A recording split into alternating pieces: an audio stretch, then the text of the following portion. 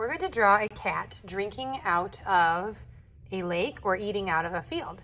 So we're going to start by drawing a circle for the head, or an oval kind of towards the bottom of our paper.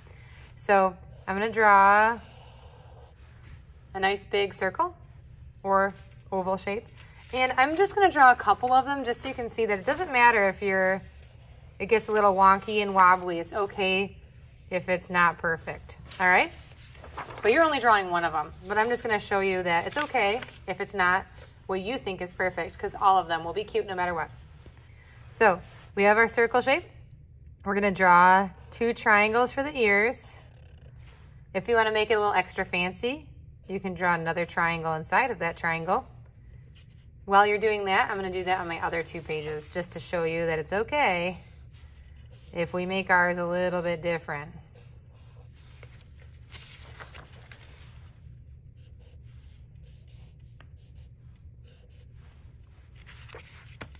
Ears. Now we're going to do the eyes. You can keep it simple and just do dots if you want to. You could also put a circle around your dot. And now we're going to do our nose. Again, you can just keep it simple and do a dot, or you could turn it into a triangle, or you could turn it into a heart shape. It's whatever you want to do. And then we're going to have a line that comes way down and then curves off to the side, kind of on both sides here. And that's going to be sort of his mouth. This is where his whiskers would go. If yours looks different, that's okay. I'm going to do it on the other 2 just so you can see. So we're going to draw the eyes. I'm doing these eyes different just so you can see that doesn't matter.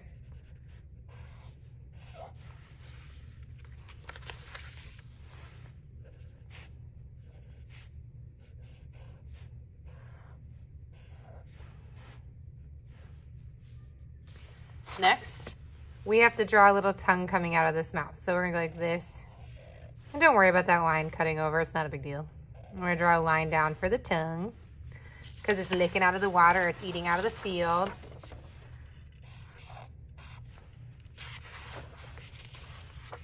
Everyone's going to know that's a cat with its tongue out, right? Okay, next up.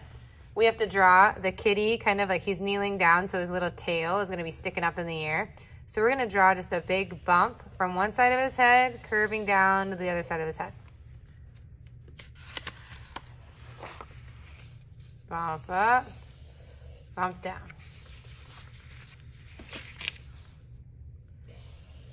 Ooh, that's a big kitty. Now, just to help you kind of visualize and see what we're doing here, let's draw his tail up here. You could draw his tail just like a straight kind of hot dog shape. That's totally fine. If you want to make it a little bit curvy, you can curve it. And then whatever you do for your curve, because your curve can look totally different than mine. Maybe you did yours like this. Or maybe you're just going to be like, you know what, I'm going to keep it simple and just do like kind of a hot dog shape sticking out there. That's fine.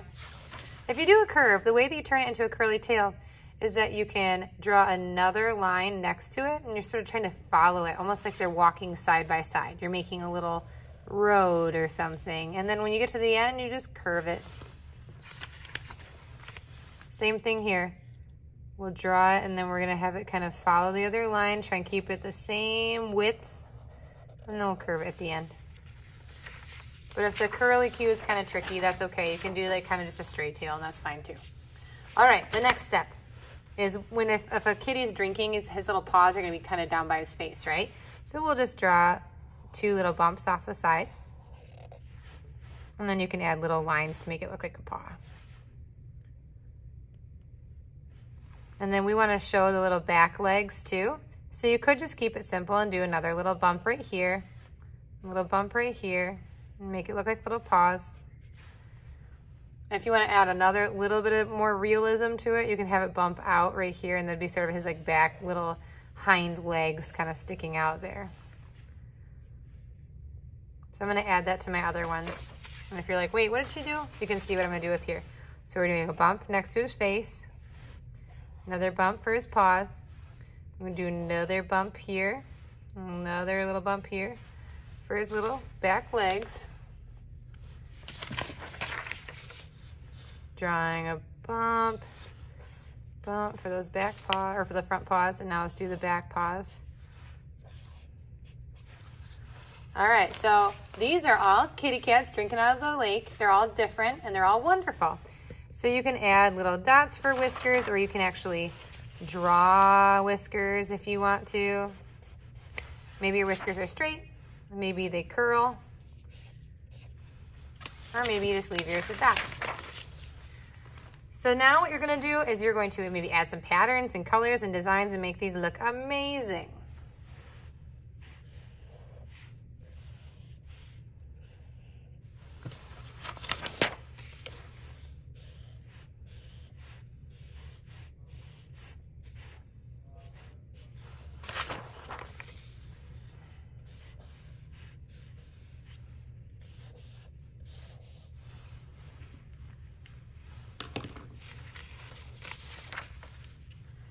And now you would color it.